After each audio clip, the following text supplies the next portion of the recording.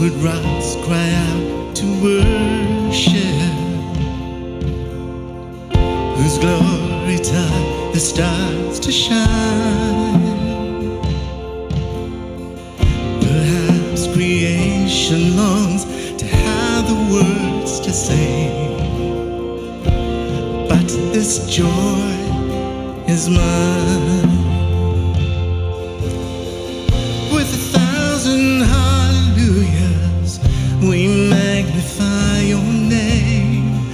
You alone deserve the glory, the honor, and the praise. Lord Jesus, this song is forever yours. 1,000 hallelujahs and 1,000 more. Who else would die for our redemption, whose resurrection means our rise? There isn't time enough to sing of all you've done, but I have eternity to try. With 1,000 hallelujahs, we magnify your name. You alone deserve the glory, the honor, and the praise. Lord Jesus, this song is forever yours. 1,000 hallelujahs and 1,000 more.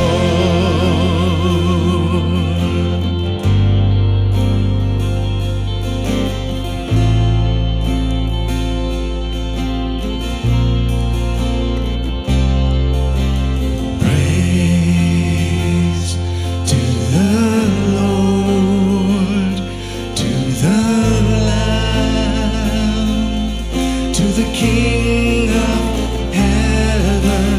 Praise, for he rose, now he reigns. We will sing forever. Praise to the Lord, to the Lamb, to the King of heaven. Praise, for he rose, now he reigns. We will sing forever.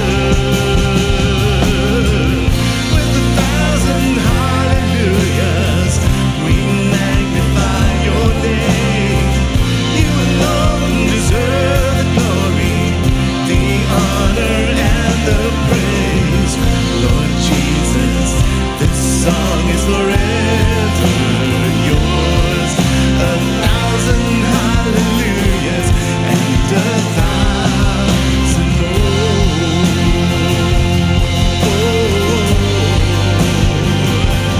1,000 more, Lord. Let's praise to the Lord, to the Lamb, to the King of heaven.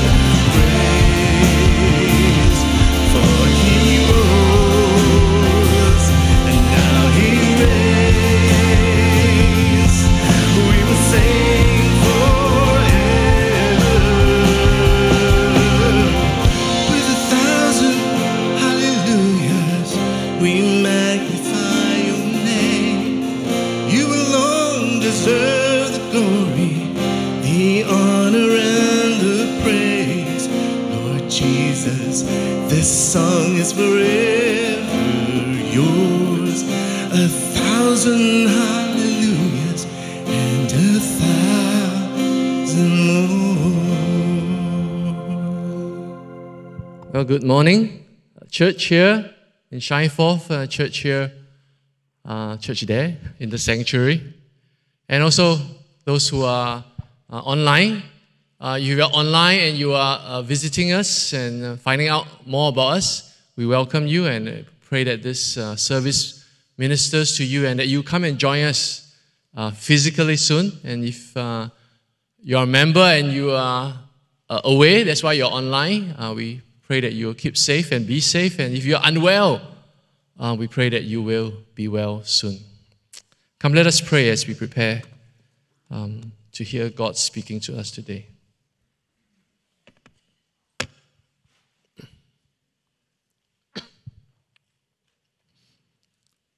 Our God of creation, our Lord of revelation, as your people gather today to hear your word, reveal to us your grace, reveal to us your truth. Above all, reveal to us yourself. By the power of your Spirit, in the name of your Son, we pray. Amen. Today's passage, Acts 2, is familiar to many of us, and we have read selected parts of it, and I will be sharing from selected parts because that's the time we have to dwell deep in it. But really, Acts 2, the major portion of it is a sermon by the Apostle Peter, right? And it refers to the prophecies of Joel and a prophecy in the book of Psalms. But we will be touching the whole of Acts here and there, but we'll be focusing on certain parts of it for today. So I'm not going to talk about and focus on what some would usually do. That is that powerful manifestation of the Spirit on the day of Pentecost. Though significant it was, the rushing wind and the tongues of fire, that will be not the emphasis today, right? But I do need to point out that the tongues of fire, verse 3, were recorded as having separated, right? It's very specific, right? The tongues of fire that came were actually separated and rested on each of the disciples. Now this is a fulfillment of the Old Testament prophecy, right? And it is also a fundamental doctrine of the New Covenant. Remember, Pastor Ben preached on New Covenant on during Watch Night. That everyone who calls on the name of Jesus shall receive the gift of the Holy Spirit.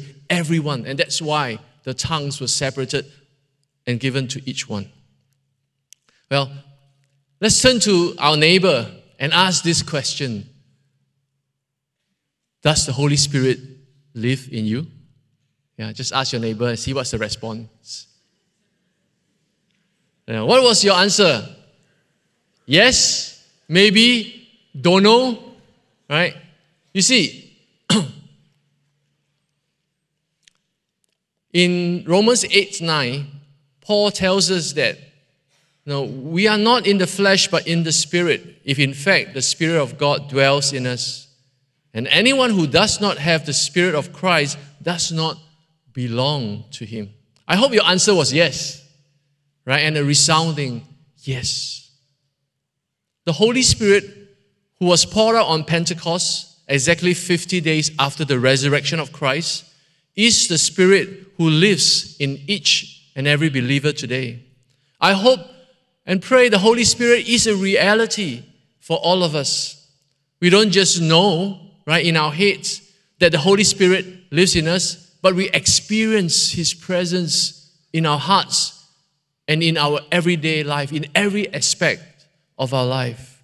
The Holy Spirit lives in us, works in us and through us. Now, verse 4. And they were all filled with the Holy Spirit and began to speak in other tongues as the Spirit gave them utterance. Now, this is another spectacular sign of the first Pentecost, where each of the apostles were given the ability to proclaim mighty works of God. Verse 11, right? They proclaim mighty works of God in a language that they didn't take during their PSLE, right? So they don't know this language, yeah, but they were given right? The ability to speak that language. Now, this sign of the tongue or tongues has led to many debates, and I do not intend to go there, but here's what we need to know. 3 things, right? Fire, right? Fire is regularly used to describe the presence and power of God. For example, the burning bush and the pillar of fire in the book of Exodus, right? So take note of the fire, the significance of the fire, the presence and the power of God. And secondly, it is no coincidence that the tongues of fire on the disciples resulted in the tongues of proclamation, right? The proclamation by the disciples. Right, the tongues of fire on the disciples resulted in the tongues of proclamation by the disciples. And there's no mistaking this. This is a clear sign that God wants us to realize that the tongues, why did the fire look like tongues? Do you realize? Not like noses or ears or eyes, but tongues of fire. It is to relate to what happened later, that the tongues of fire led to the tongues of proclamation in the languages of various nations. And thirdly, right, what we need to know is that what happened on this day was a fulfillment of what John the Baptist has declared, recorded for us in Luke 3:16. I baptize you with water, but one who is more powerful than I will come, the straps of whose sandals I'm not worthy to untie. He will baptize you with the Holy Spirit and fire, right? Therefore, the main truth to take away from this first part of Acts chapter 2 is this, and I've summarized it for us. God has fulfilled His promise of the Spirit to all believers, not only for Jews, but for all nations.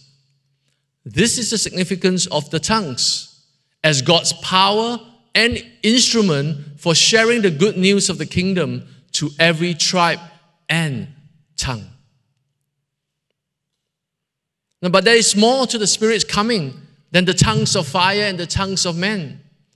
The Spirit, as the rest of the chapter shows, has come to build a new people of God, where age-old barriers of race, language, and culture will be broken down. The Spirit, in short, has come to build the church, to build the church of Jesus Christ. And so the church began with the Spirit. As mentioned earlier, what happened in Acts 2 was a fulfillment of Old Testament prophecy found in the books of Isaiah, Jeremiah, Ezekiel, Joel, and others. But the idea of Pentecost, which really means 50, right? Penteth, 5. Pentecost, 50, right? Comes as early as the book of Exodus. This is important, right? In the book of Exodus, Pentecost is known as the Feast of Weeks, W-E-E-K, Feast of Weeks, or it's also known as Feast of the Harvest.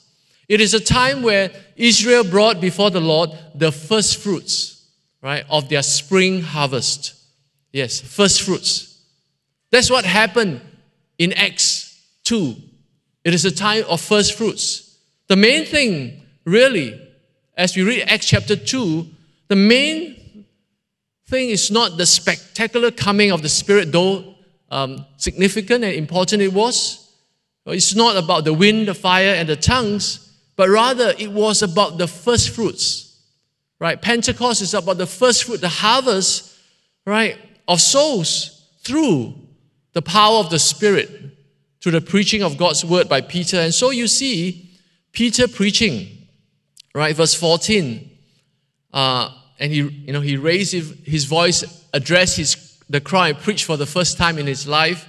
And then later down, you see in verse 41, the result. Those who accepted his message were baptized, and about 3,000 were added to their number that day.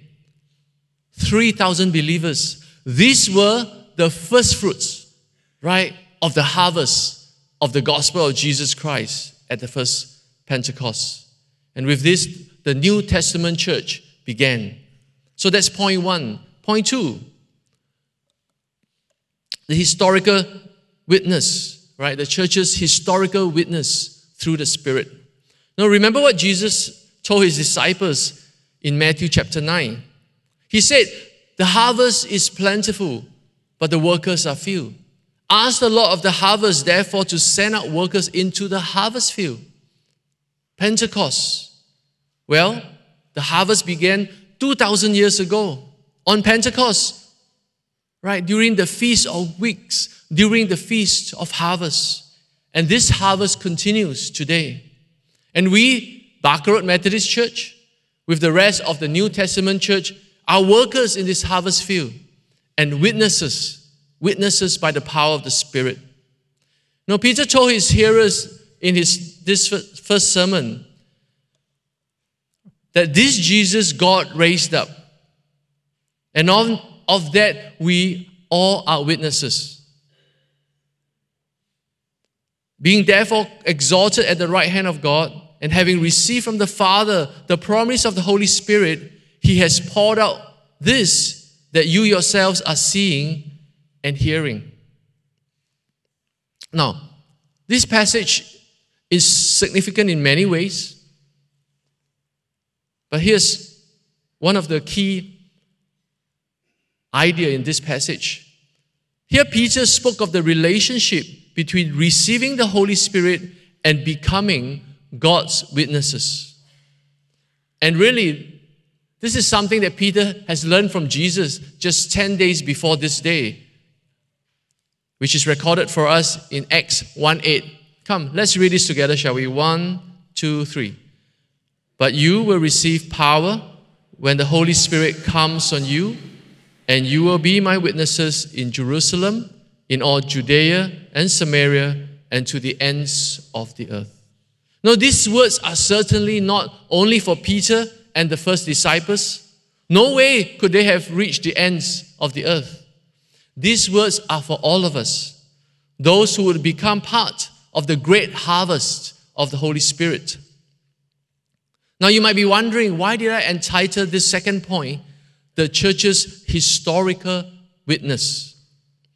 Because the word historical is very important for us Christians. Because we witness not to a legend, a fairy tale, or a myth, but to the historical reality of Jesus Christ, who lived, who died, who was raised from the dead, right, in Jerusalem around AD 35 or thereabouts. The nation of Israel is a fact of history. It's historical. It is still here today, although the devil tried very hard throughout history to exterminate it. And the Bible that we are reading from today, it is a historical document. Just consider the New Testament with its account of the life of Jesus and the resurrection of Jesus from the dead. No, this document would not have survived the Roman Empire and the first century if it is not historical, if it is not true. It will not survive. It will not last for 2,000 years until today. It would have been like all the thousands, if not millions of other documents during that time, it would have faded out. But no, it has stood the test of time because it was historical and true. And finally, the transforming work of the Holy Spirit is also a fact of history. And this work we call the church. And so today, as you sit here worshiping as the church, as Barker Road Methodist Church, you are witnessing to a historical reality that began in Acts chapter 2. By the Holy Spirit, the church was born and never stopped growing. Despite deadly and persistent persecution for the past 2,000 years, even today it continues the persecution, but it keeps growing. By the Holy Spirit, the Christian church has done more than any other institution in history to bring about justice and human flourishing. Yes, the church has been a blessing. It has blessed the world through education, through medicine, through scientific discoveries and social economic transformation. You don't believe this? You can go and do some serious research of what the church has done for the world since the first century. The church has been imperfect, has made many mistakes, but the church has done a lot through the power of the Spirit, right? For the salvation of this world, as a blessing to the nations. Even this whole thing about human rights that those who don't believe in God today champion. Human rights began with the church because the church believes in Genesis chapter 1 that God made everyone in His image. And today the Holy Spirit continues His work in the hearts of men and women, bringing them to faith in Jesus Christ and into a life of love, joy, peace, and hope. This transforming work of the Holy Spirit is a fact of history, and we are witnesses. You and I are witnesses of this reality. We are historical witnesses by the Spirit. Thirdly, we are to be the Spirit-filled church as it was in Acts chapter 2. Now, we saw earlier that 3,000 became Christians and were baptized. Yes, all Christians were meant to be baptized. Right? They became Christians after Peter preached to them God's word. This was the first official New Testament church, New Testament mega church of 3,000. Now, note that at the end of the chapter, we notice that the witness of this church was so powerful that it is recorded for us that they found favor with the people around, with Jerusalem, the inhabitants of Jerusalem. And with that, the Lord added to the number day by day those who were being saved. And the next time the church was counted again, right, in Acts 4, it became 5,000. Right, it became 5,000 strong. And this is only counting men. Right? We don't know why they're only counting men. Not very fair, right? Yeah. But that was how they counted last time. So it could be 10,000, it could be 15,000, 20,000 who came to Christ by that time. So the question here is, why was the witness of the church so effective in reaching the lost? Put differently, what did the Holy Spirit do amongst these new believers that made their lives so attractive to others? Well, here's what Luke documents for us. They devoted themselves. So Luke is here describing the early church, what they were doing, their lives. They were devoted to the apostles' teaching, which became the Gospels that we have today in our Bible. And the fellowship, they were devoted to the fellowship, to the breaking of bread, and the prayers. Now, was these activities what made them so appealing? That they regularly attended Bible study, that they gathered for worship and prayer, and that they ate and drank together? Well, in a way, these are just activities, religious activities. Now, in the first century, as it is as today, there were all sorts of religions offering all kinds of activities. But what was so special about this one? We read on. And all came upon every soul, and many wonders and signs were being done through the apostles. Now we are coming to the crux, right? This can only be the work of the Holy Spirit, a sense of God's holy presence amongst His people, and of course the miracles of healing and demon casting that was done now by the apostles that were done earlier by Jesus Himself when He was with them. He was actually training them for this. Now, here's what I find intriguing. Instead of elaborating on the signs and wonders, we want to know, what did they do? Luke doesn't go there. Luke goes on to write about how the new believers showed care and love to one another. Verse 44. And all who believed were together and had all things in common. And they were selling their possessions and belongings and distributing the proceeds to all, as any had need. Now you have to understand this, right? For the gospel writers, and I think especially for Luke, in his style of writing, right? He is very concise. He doesn't waste words on anything unless it's worth documenting. And one of the reasons, last time writing materials were very expensive. It's not like now we can write, and throw away, or we type, then we delete, right? Last time, ink and parchments and all that, they were really expensive. So they don't want to waste words, space in that manner. So whatever they write down must really be important and something they really want to say. So why did Luke write about this? He put, 2 lines just to describe this. In fact, he repeats this and expands on it in chapter 4. Later, we'll look at it soon. Why did Luke bother to document this in his description of a spirit-filled church, the early church?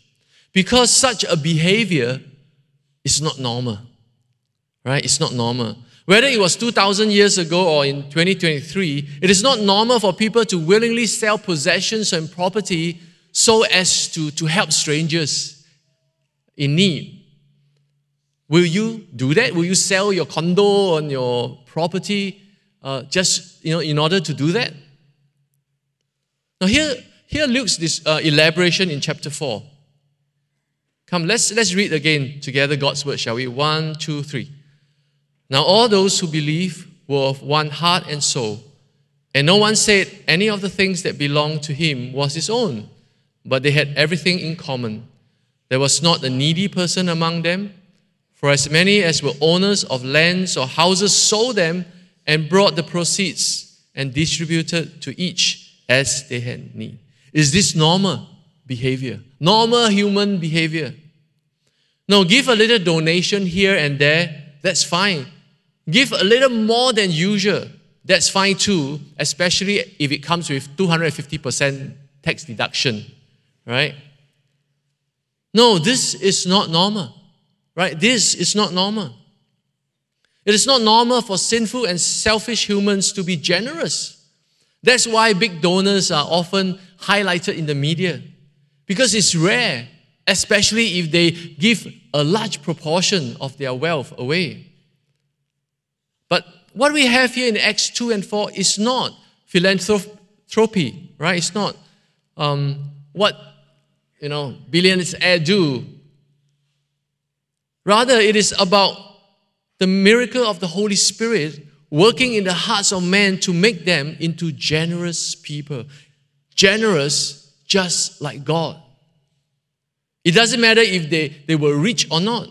It is about the transformation of the heart by the Spirit and by the gospel. Perhaps Luke was telling us, right, in both his depiction of the church in Acts 2 and Acts 4, that acts of supernatural generosity was also signs and wonders. Right, examine this later on. You probably won't have time to do this, but examine these 2 texts later and you realize this, that Luke interposes miracles done by the apostles with these miracles of generosity. Right? He puts them both together. Because both are signs and wonders, both are acts of the Holy Spirit. And so to answer my earlier question, this, right, is why the early church was so effective in reaching the lost. This was what made their witness so attractive, their faith so appealing. Their lives were so distinct in this pagan world that people figured that this God must be real. After all, there was something different about their fellowship, which I'll come to shortly. Yes, our God is real. Our God is historical. Our God is real. And He's still working powerfully today in our lives. His Spirit lives in us. The question is, do we witness to this reality in our daily lives? We have seen that the Church of Jesus Christ is historical and true. But is our faith just as true? We have seen that the Holy Spirit came upon every believer in the early church. But is the Holy Spirit a reality in our lives? Now, Acts 2 describes 3,000 believers living as a people filled with the Spirit. And we are told that they devoted themselves to the apostles' teaching, fellowship, breaking of bread, prayers. And the key word here is devoted. It's not just doing the activities, but devoted to them because of their devotion to God. No, these were 3,000 strong church. We are a 3,000 strong church. But what is our devotion like? Are we also devoted to God in our lives? This is what our faith is about, isn't it? A single-minded, a full-hearted devotion to the God whom we say we believe in. This devotion is not about outward piety, but a deep commitment to follow Christ by the power of the Spirit. I have decided to follow Jesus. He is our only reward. And I want to submit to you today as I close that such devotion is not possible apart from a devotion to the fellowship. Right? Apart from a devotion to the fellowship, the koinonia, as Pastor Wendy has taught us some time back. Why? Because in the fellowship, there is accountability. Only in devotion to our fellowship, in the fellowship, will there be accountability, which is so important for the reality of our faith. Now, someone is going to notice in the fellowship if our devotion is deficient, right? Someone is going to expose us if we are hearing but not doing, if we are social but not sacrificial, and if we are just superstitious instead of truly spiritual. Someone is going to notice if we are truly devoted to the fellowship, if that devotion is deficient. Friends, are we devoted to the fellowship, and especially to this fellowship that God has brought us into, Barker Road Methodist Church? Are we devoted to this fellowship? Do we really consider one another sisters and brothers? You know, we call each other, oh, sister, brother. Are we really devoted to one another? Right? No, we are a very family church.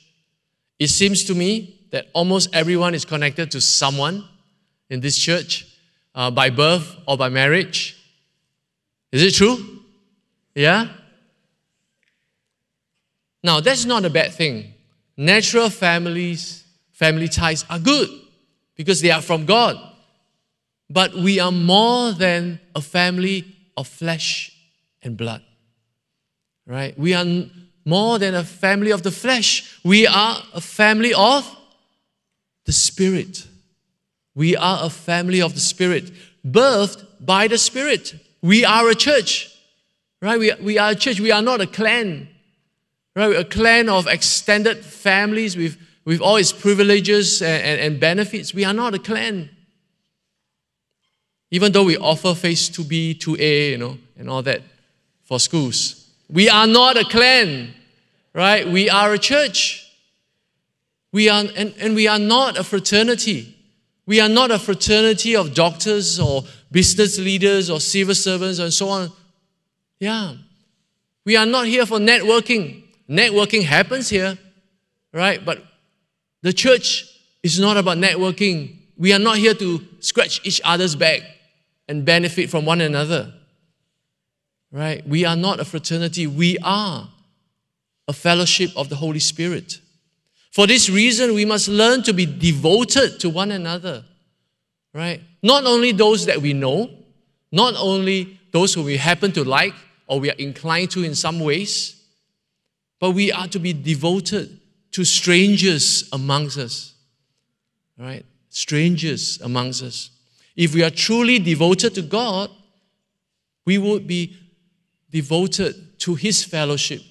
And we will be devoted, to strangers. And these strangers would not just be in the streets or in the concert hall or in the sanctuary, but these strangers will be in our homes.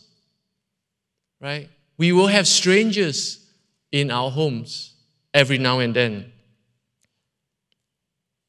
Verse 46. And day by day, attending the temple together and breaking bread in their homes. I mentioned, Luke doesn't waste words. He is very specific and intentional. When he described the church of 3,000 as meeting in the temple and then in people's what? Homes. Right? He could have said they all met in the temple and went home. But that's not what it says in Greek. Right? He is very specific. They met in temple, they met in homes, and homes are not 3,000, capacity. They are small little homes where people met. No. Here, Luke describes the reality of the church, both in a large group and in many, many, many small home groups.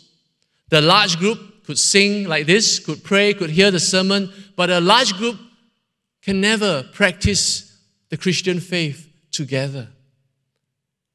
You can never put it into practice. There's not enough space and time and depth to do so. Only small home groups, right, could have the accountability necessary for an authentic faith. There is no other way. Only a small group of men and women meeting regularly to renew minds, to share hearts, to challenge lives can experience the reality, the fullness, the power of the Holy Spirit. There is no other way. And our founder, John Wesley, knew it all along. He called his small groups class meetings, and these class meetings revived the Anglican Church and the whole of England. And you can say, to some extent, the whole world over the past 300 years.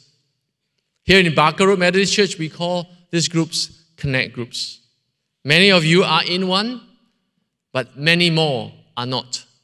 Right? So this year, 2023, as Pastor Wendy has declared as the year of Connect, we are praying and working for a change, and you'll hear more of this soon in the weeks to come. And so let me wrap up. The last two verses. Together, let's read this. 1, 2, 3. And day by day, attending the temple together and breaking bread in their homes, they received their food with glad and generous hearts, praising God and having favor with all the people. And the Lord added to their number day by day those who were being saved. This is a picture of a church filled with the Spirit and devoted to the fellowship. That's why there is joy and gladness, generosity and praise. That's why the church found favor with the unchurched. And the result is the salvation of many, many souls. On the first Pentecost, the Holy Spirit was poured out upon the disciples of Christ by wind, by fire, by tongues. This was spectacular, but this was not the substance of Pentecost. The substance was what happened afterwards, when the magical experience was over and life returned to normal. The substance was more than the coming of the Spirit, but His endearing presence in the day-to-day lives of the disciples for the sake of the world, for the sake of the great harvest, the Pentecost harvest. This is what church is all about, church. This is what church is all about. Authentic faith, transformed lives, and historical witnesses by the power of the Spirit.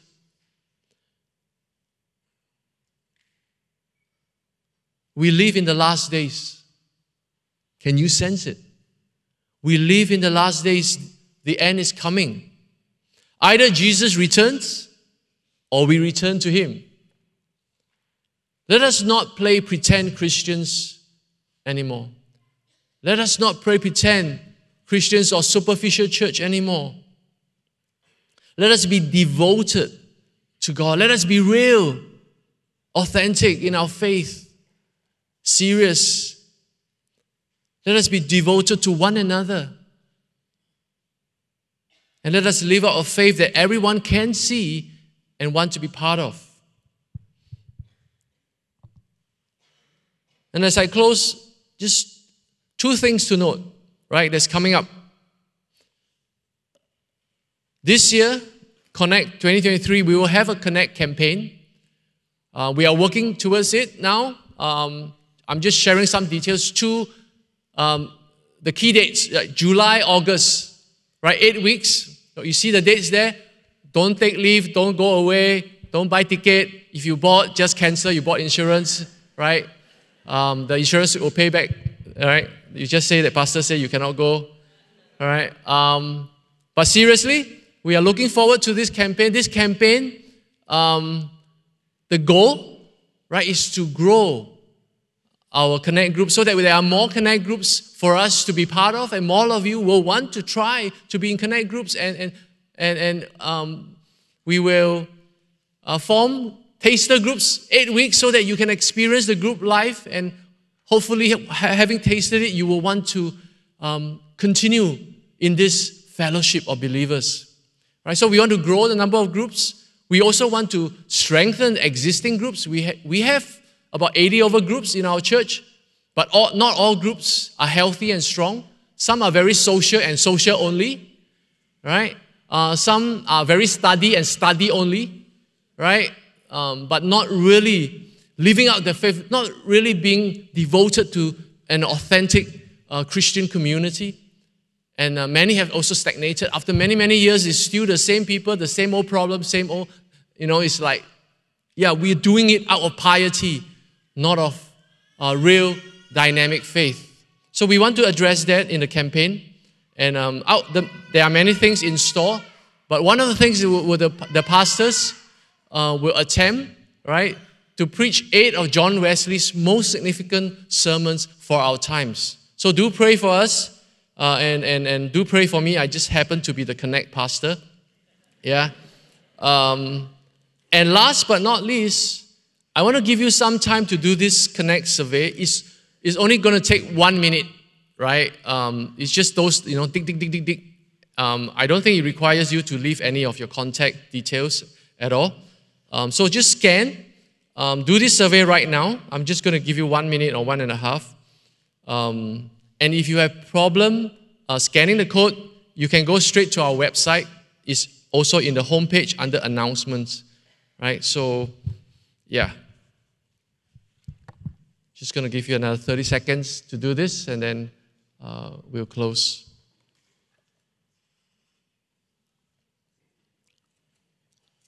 And this is really important for us to hear what you are saying so that we can grow in our devotion to God and to one another. Come, let us pray. Lord, thank you. Thank you for your word given to us, and we pray that whatever has been spoken and declared today will be received with hearts that are tender towards you and your truth. So help us, we pray, to not just be hearers of your words, but be disciples of Jesus Christ. Amen.